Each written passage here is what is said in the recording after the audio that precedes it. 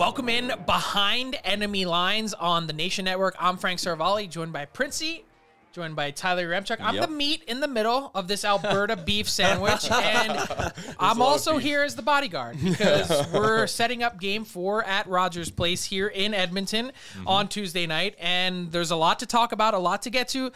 Let's start with a little vibe check. Printzy, how are the Flames fans feeling and Flames Nation? I think they're feeling better today. Yesterday was a tough day, really tough day. I mean, obviously the Lucic stuff kind of overshadowed a bit of the tough loss that they took, but it's one game. This is not a series that's going to go 4 games. I kind of anticipated that the Flames might have got overwhelmed a little bit by the crowd, overwhelmed by a little bit of the attack of the Oilers, so not a good feeling yesterday, but put it behind you. Focus on Game 4 tonight. It's a long series. Let's go. Darryl Sutter mentioned that the Flames' younger players who hadn't been in that type of environment might have been a little intimidated. But Tyler, just getting a little sense being around town in the YEG today that maybe there's a little confidence in Oilers Nation. Should they be worried to maybe be a little bit overconfident for Oiler fans and Oiler Nation? Well, first of all, it was a rough day for Flames fans because they were dealing with a loss. A rough day yesterday for Oilers fans dealing with their hangovers after partying so hard. That's the Canadian tradition now in the playoffs. Every other night it's, detox just to retox. Yeah.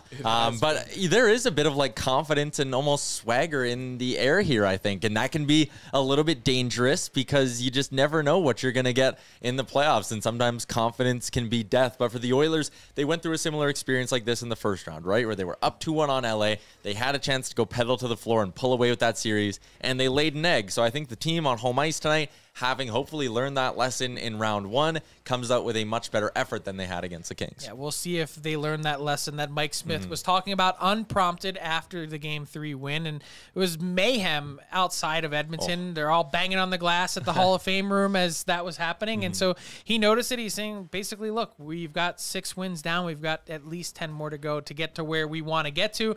That brings us to our keys to the game. Printzy, when you take a look from a Calgary Flames perspective, what is the key? I think your best players have to be your best players, and that starts with Jacob Markstrom in net. I cannot say that he's been the best player for the Flames really in any game, really. Even going back to the Dallas series, I guess. Your best player's got to be your best player, and they haven't gotten that goaltending performance from Jacob Markstrom that's going to steal them a game. They can put up as many goals as they want, like we saw in Game 9, or 9 goals in Game 1. But when you're letting in 6 goals, that's not going to do anything. So that also relates to Matthew Tkachuk, to Johnny Gaudreau, to Elias Lindholm. All these guys need to step up. They need to perform. And my second key to this, too, is these Flames need to stay out of the penalty box. Yeah. They cannot give McDavid, Draisaitl that lethal power play. They cannot give them any opportunity to capitalize on that. So the players that are their best players need to be their best, starts with Markstrom, and stay out of the box. What are the keys from the Oilers' perspective? From the Oilers' perspective, listen, it's great that you're getting the scoring that you are from McDavid and Draisaitl and Kane in that top line. But for tonight, maybe you're not going to get 4 goals from those superstars. You need that second line led by Nugent Hopkins, Hyman, and you need that third line as well. That's kind of turned into a bit of a kid line here for the Oilers with McLeod and Yamamoto there with Foegele on the left side. Get a goal from someone who's not the big guns, and I think it'll go a long, long ways in getting another big win here tonight. All right, so I'm going to give a key for each side here. And perfect. When you're looking at the Flames' perspective, it's, get to your identity. That was the one thing missing from Game 3. Where did it go? That ferocious forecheck, where was it? The Flames have dictated the play all season long. They weren't able to do that in Game 3. I was shocked to see that team sit back. They just didn't look like the same group. And from the Oilers' perspective, they know they're getting Calgary's best punch in Game 4. They have a real opportunity here to be knocking on the door of the Western Conference Final. Crazy to think about, first time since 2006.